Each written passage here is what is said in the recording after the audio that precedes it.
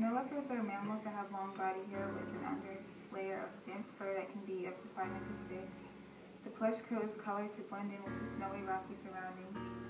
It's gray and white with black spots. Snow leopards have a well-developed chest with short forelimbs and a 3-foot-long tail that helps them keep their balance.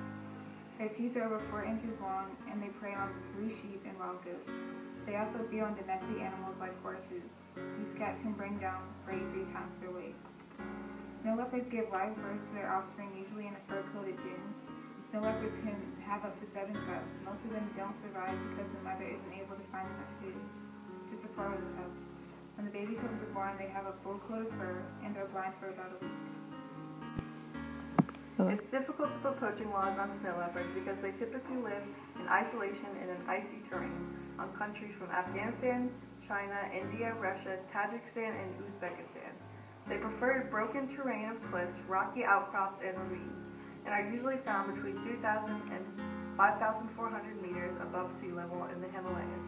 The only known predators snow leopards have are humans because of their valued fur and bones, which are used for medicine and anesthesia. There are three main reasons why snow leopards are endangered. The first reason is that their bones, skins, and organs are extremely valuable in traditional Asian medicine. Snow leopards are the substitute for tigers because tigers are very hard to find in the wild, so they use snow leopards. The second reason is that humans are using the land for livestock, and since they're pushing it so far, the overgrazing of the land is damaging the ecosystem of snow leopards. The loss of food for the wild sheep and goats because of livestock dwindles the population of sheep and goats, which in turn kills off some of the snow leopards because they don't have enough food. The third reason why is because farmers, when their livestock gets killed, they retaliate by killing every snow leopard they see.